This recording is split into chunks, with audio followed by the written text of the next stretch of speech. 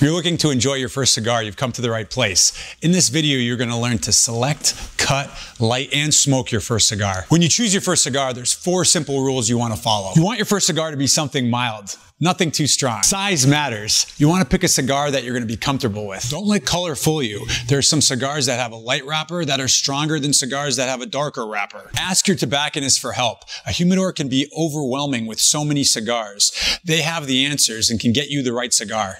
You've selected your cigar, now it's time to cut it. There's a lot of different ways to do this, but I'm using the most common, which is the guillotine cutter. And what you want to do is give the cigar a haircut, not decapitate it, just like so. And that is the perfect cut. It's time to light your cigar. There's a few different ways to do this, but we're going to use a single flame torch because that's the most precise and easiest. And what you want to do is ensure that the entire foot of the cigar is coated with the flame.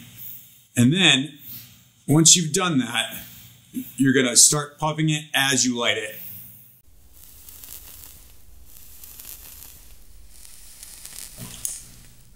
Now it's time to smoke. When smoking your cigar, the #1 thing to remember is do not inhale. Nothing will ruin your experience quicker than that. Secondly, puff slowly. You should puff on the cigar once or twice per minute.